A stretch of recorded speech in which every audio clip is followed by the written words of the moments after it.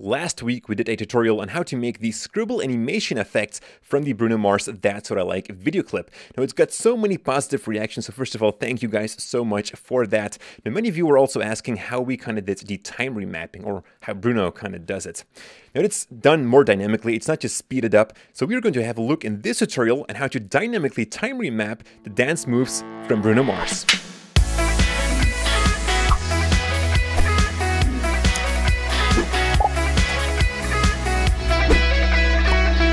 What's up, you guys? Jordy here for Cinecom.net, and Janik is again ready to push out some dance moves from Bruno. So I've got a clip right here from Janik Mars. I'm going to drag that here into the new item menu to create a new sequence from that.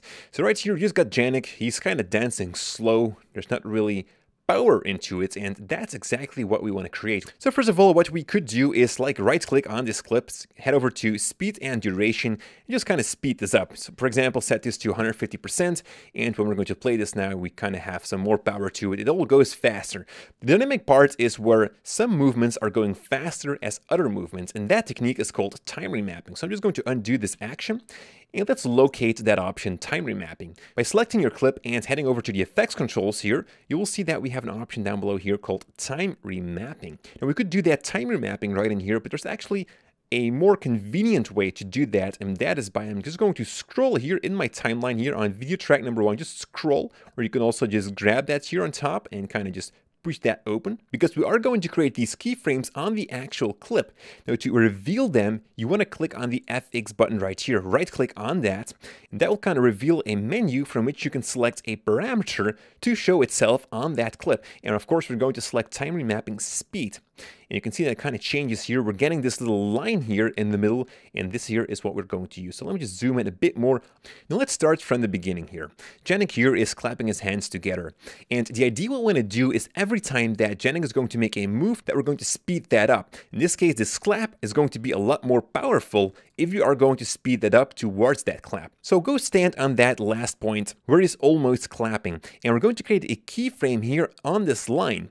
And you can either do that by clicking here on this keyframe button to add a keyframe, and you can see that it kind of appears here on top. And I'm going to make that a lot bigger so you can definitely see that well.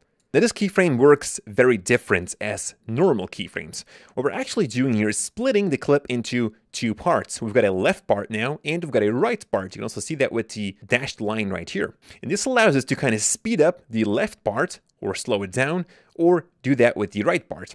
In this case, we want to speed up the left part, and we can do that by just dragging this line up.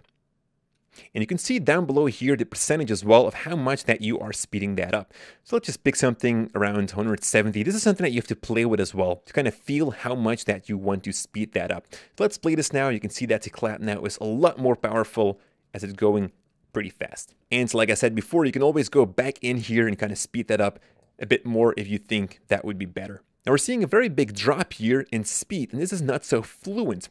So what you want to do is kind of open this keyframe up, and you can just kind of do that from standing on either the left or the right side of that keyframe and just drag that open.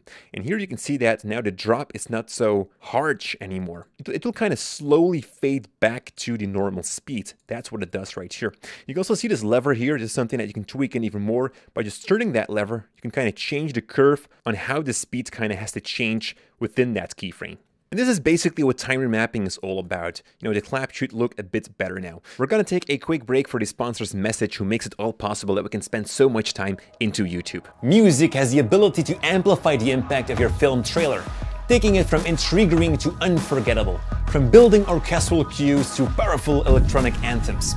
Premium Beat have put together a selection of royalty-free music that's designed with your promos and trailers in mind.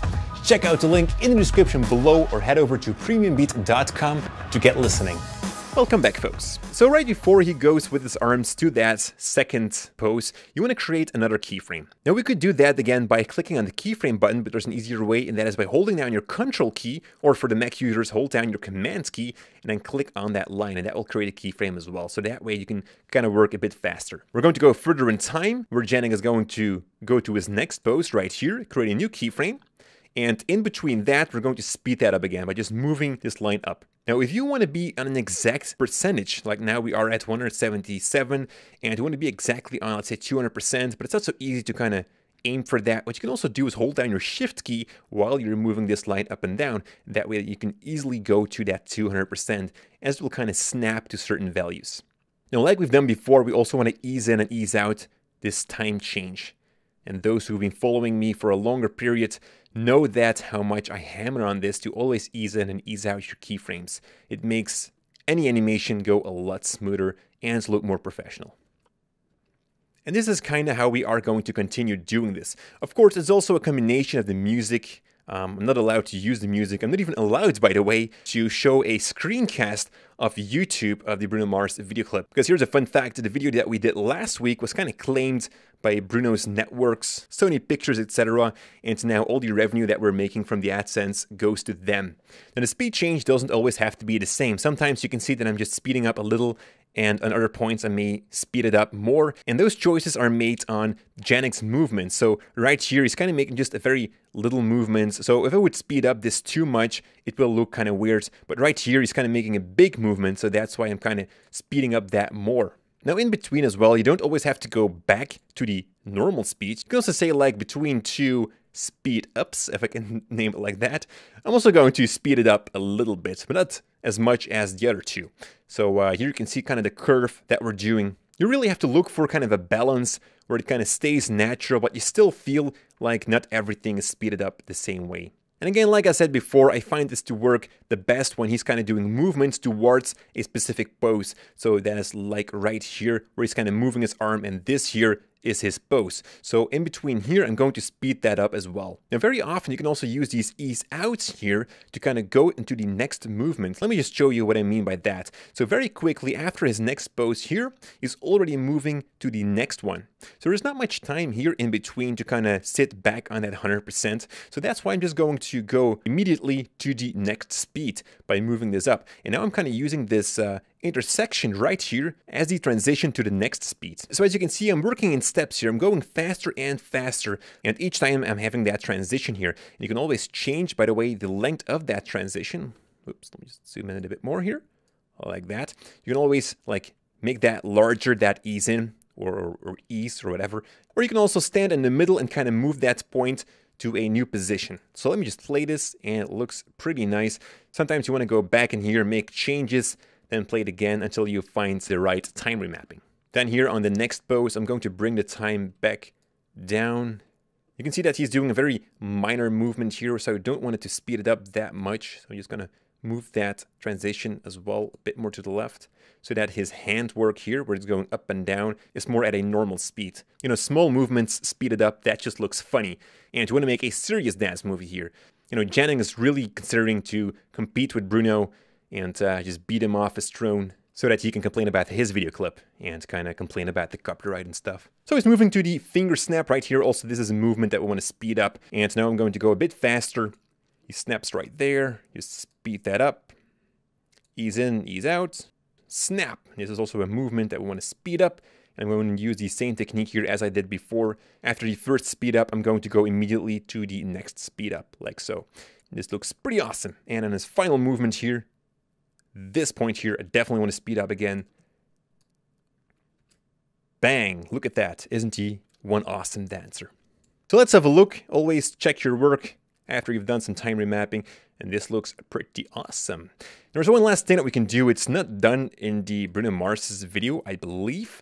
That is kind of add a motion blur to it, because we've been playing with the speed of this clip, so that means the motion blur should change as well.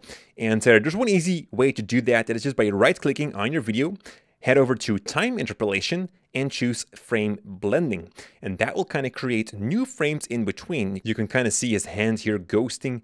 As you can see, let me just zoom in a little bit. There it is, this ghost. So Premiere is kind of making new frames in between to make it all smoother, adding motion blur to it. This is something that you don't have to do, but I'm just saying it as a nice tip so that it kind of looks more motionless. Like any tutorial, you can download the project file. There's a link in the description below, or you can also just click here on this button. Thank you so much for watching. Make sure to thumbs up if you like this video, to subscribe, and don't forget, stay creative.